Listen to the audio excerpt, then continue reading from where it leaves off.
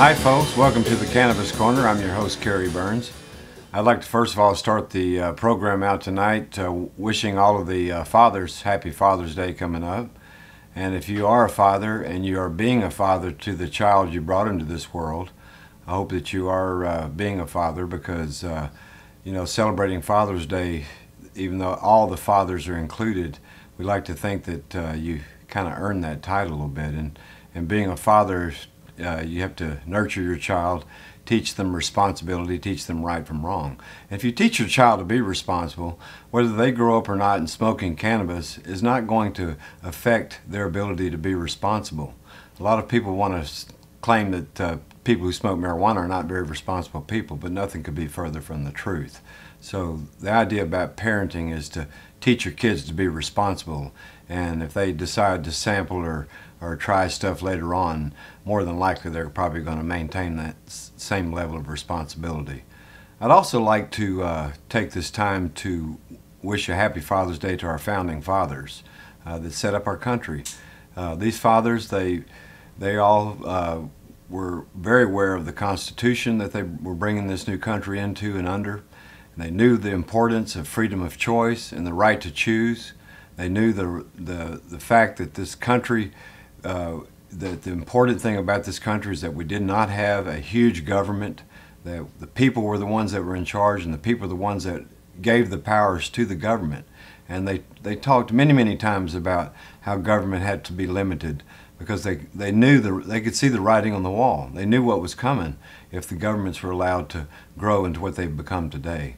And that's our problem here in the United States of America, particularly with the cannabis movement and the war on drugs in general, is that we have a government that is completely out of control. They are completely ballooned into this almost communist state, definitely a police state, and it's wrong. And it totally shreds every idea of the Constitution that our founding fathers set up for us. Wouldn't it be a nice gift to the founding fathers if the citizens of America would wake up and realize what this government is doing to our Constitution, what it's doing to our freedoms here in America, and what big deal we make out of war on drugs and people smoking marijuana and all that. Why do we go to these extremes? All we do is create more and more problems. We never solve anything. If we didn't care what people did and they did it in the privacy of their homes and they weren't bothering anybody while they were doing it, we wouldn't have the level of problems and crime and poverty that we're seeing in this country. And I think it's our responsibility, whether we're just fathers or whether we're congressmen or whether we're senators or whether we're people in important places in high government, it's our responsibility, just like it is when you're nurturing your child and teaching them to be responsible. It's also important that you maintain a level of responsibility. And when you look at the fact that our Constitution is being trampled, our freedoms of choice are being trampled by these controlled substance laws and this war on drugs that the Drug Enforcement Agency is just so hell-bent to run. When you look at the fact that we're being irresponsible by having these types of legislation in place, what's the deal? Why can't we get this country to wake up and for people to take on a responsible tone? We want the pot smokers out there of America are responsible people. They really want to extend a helping hand to this hard line of people, this ignorant, if you will, that don't seem to understand that the fact that it comes down to a matter of freedom of choice. And if people were allowed to exercise this constitutional right that was given to them when this country was set up, we wouldn't be having these problems that we have. There would be no street gangs. We wouldn't have a substance illegal for them to be able to operate on and make money to continue their operations. Just like when alcohol was taken away from the Capone gangs and all that. They lost a lot of their revenues. And money is really the heart of it. If you keep making a substance illegal like cannabis or the other drugs that the war on drugs is chasing after, you're going to continue making the cartels richer and richer. And this is irresponsible. We would never do this on any other thing in this country to this level of irresponsibility. And it's time that the people stand up and say, hey, wait a minute, government, you're going overboard. We give you the power. You don't tell us what to do. We tell you what to do. It's time for the people to start exercising these rights. This is what our founding fathers set up for us. They didn't want to tell somebody they couldn't use cannabis or grow hemp. My God, hemp production in the colonies was one of the things that got America off to the right start, and continued so up until it was made illegal with the Marijuana Tax Act in 1937. It was so important that during World War II we brought it back. We brought back the Hemp for Victory campaign, and because the Japanese had seized the hemp in the Philippines, we weren't able to, to use the products that were made from hemp.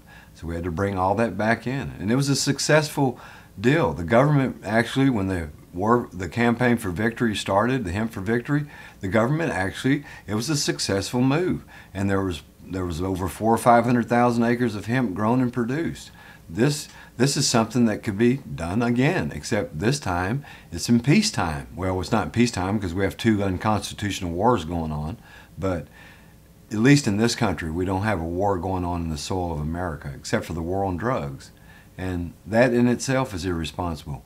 Why do we continue to allow this government, the Drug Enforcement Agency, the Department of Justice, the Controlled Substance Act, Singles Narcotics Act, Singles Narcotics Treaty, why do we allow these bits and pieces of nightmares that have slowly come into society by basically a bunch of ignorant and greedy men are the ones that got these passed? Why are we continuing to allow this level of irresponsibility to continue? It's beyond me. You wouldn't, while you were raising your child, teaching them to be responsible, by the time they got 8 or 10 years old, you wouldn't just give up on them and quit, would you? Of course not, because it takes the entire time until you get them out on their own to educate them properly and to teach them right from wrong and to be responsible. And for some reason, it's okay that our government acts this way. And I tell you, it's not okay. So we as a people, we need to go ahead, we need to exercise our rights. We need to show the American people that people who use cannabis, people who even want to use other drugs and stuff, these people are not irresponsible people. It's not like that they just, go jump off the edge of a cliff or go knock somebody in the head. This is the kind of stuff that it just doesn't happen. And most of the stuff that they believe and most of the stuff that they base what they believe on has all been a bunch of propaganda and a bunch of lies. So this Father's Day, let's continue our great work with our children, but let's also work on our, the fathers, the ones who are in charge, and tell them that level of responsibility doesn't just include, the day-to-day with the children. I mean, if you're a good father and you've been nurturing your father, you don't really need a Father's Day because your children have brought you way more joy than just the one day of recognizing you. But be responsible, and in that being responsible, we also must make sure that our government's being responsible. And the war on drugs, Controlled Substance Act, and locking people up because they want to use a safe herb that has never killed anybody, never sent anyone to the hospital. This is irresponsible, and it's something we have to change. Thank you for joining the Cannabis Corner.